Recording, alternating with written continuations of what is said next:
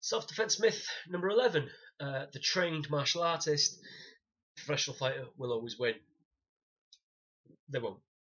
What tends to happen is, if you don't train for the reality of a street encounter, then when it happens and all the variables come into play, you panic and you crumble. So I've gone over in other videos what happens when it's the three siblings, the martial artist, self-defense, and the pro fighter or match fighter.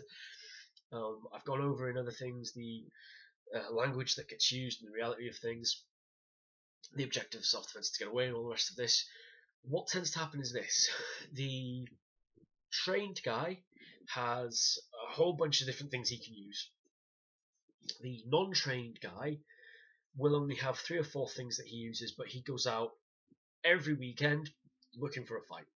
That's what he does. So although the guy's never stepped foot in a gym, never stepped foot in a dojo or on a mat, he over the years has got 3 or 4 things that he knows will work. He will blindside you, he will bite, he will gouge, he will scratch, he'll kick. I've known of people who, when they go to have a fight, will say, before we go, nothing below the belt. And the other guy goes, yeah, okay. And then the first guy immediately kicks the guy in the balls. There are no rules in a street fight, so, when the guy, to me, when the guy would be going, nothing below the belt, that would be when I would crack the guy. But, that's just me. The idea that the trained fighter, or the trained martial artist, or whatever, will always win, it doesn't work. We've seen it now with MMA, with their weight classes. Conor McGregor is never going to beat Brock Lesnar, right? So the reason why Brock will win isn't necessarily because he's also trained. It's because if you're a trained fighter, but you're much, much smaller, much, much weaker than the other guy, it's not going to happen. It's, sorry, it's not. Brazilian Jiu-Jitsu, and certainly Rorion Gracie's side of the family, did a really, really, really good job marketing it to a point where everybody thought, if I learn this, it's a superpower, I'm invincible. No. This is why avoidance is always best. If we can avoid it, we should, because you never know what the other person's doing. Also, you can be, heavily trained martial artist with 10 or 11 black belts to your name.